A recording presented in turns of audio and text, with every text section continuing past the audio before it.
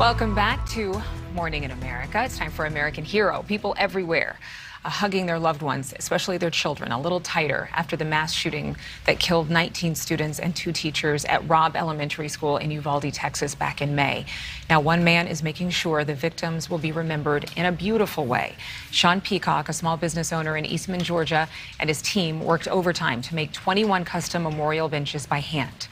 They were driven in a U-Haul. They were in a trailer, driven for 1,200 miles or more, where Peacock personally delivered them to each family. And you can see the hand craftsmanship there. Sean is joining us live right now. Thank you very much for joining us and for what you've done for the families. Was there a personal reason that you wanted to get involved like this?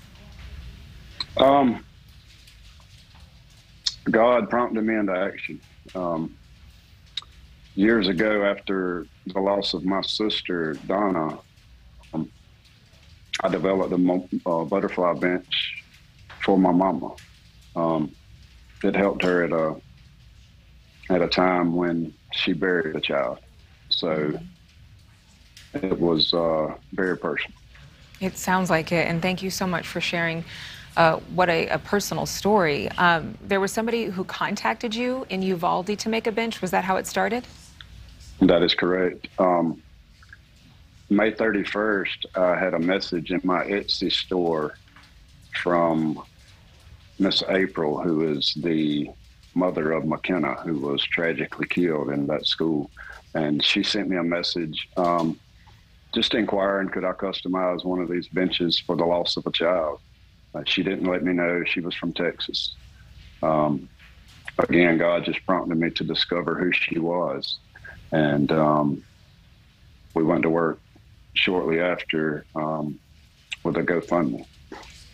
When it comes to developing the concept for each bench, what do you find is one of the most remarkable things that comforts those who are grieving? Every part of the bench. You know, we worked with the families they provided us with the photo that they wanted to use. They provided us with the inscription. So most every part of this is just as important as the next. What is the response from these families who've seen the benches and clearly are looking for some peace and some closure? The response was a very much appreciated act of love from one community to another community. I have 21 extended families now.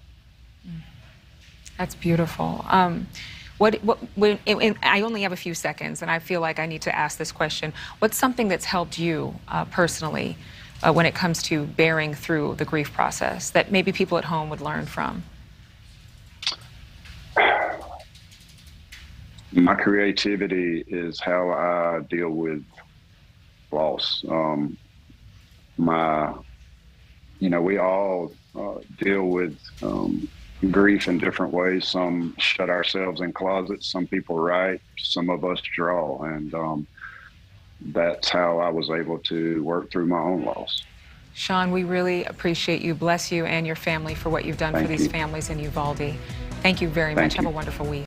Thank you for watching. Go to newsnationnow.com to find NewsNation on your television provider. And don't forget to click the red subscribe button below to get more of NewsNation's fact-driven, unbiased coverage.